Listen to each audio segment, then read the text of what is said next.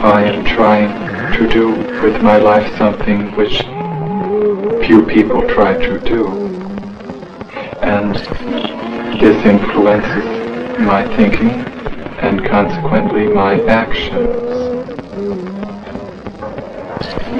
What is it you're trying to do with your life? Play the piano for people. I'm not clear. How is it that playing the piano for people has eventually resulted in your being here in the hospital?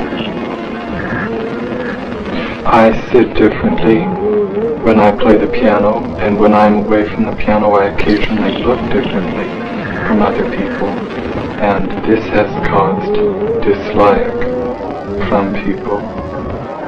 They dislike you because you sit differently at the piano? Yes.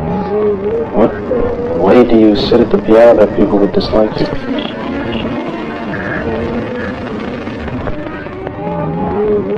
I cannot describe an illustration of how I sit. And I can't imagine it, that it would make people angry at you or at least dislike you. How do you know they dislike you? My father does, and doctors do, because of the way I appear.